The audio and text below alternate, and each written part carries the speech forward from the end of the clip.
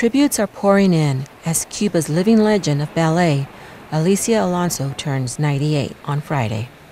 Alonso is a beloved cultural icon in her native Cuba and a renowned international performer.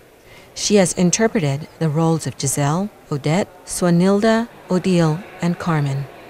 Alonso lost her sight after years of struggling with poor vision. She has been out of the spotlight due to ailing health. It kept her from attending the opening of the International Ballet Festival of Havana. Cubans have prepared a series of events in her honor. These include Divas, an exhibit of paintings by Cuban artist José Miguel Pérez at the Alicia Alonso Grand Theater of Havana.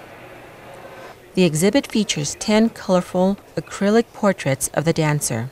They capture different moments in her life, and opposite her, the faces of 12 anonymous women who seem to observe and learn from her.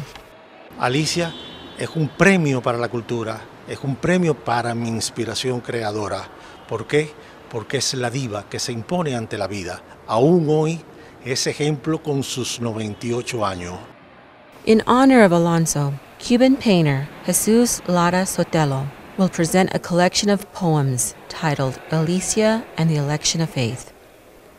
They are published by Spanish publishing house Punto Rojo, and illustrations by the author with works of art dedicated to the prima ballerina.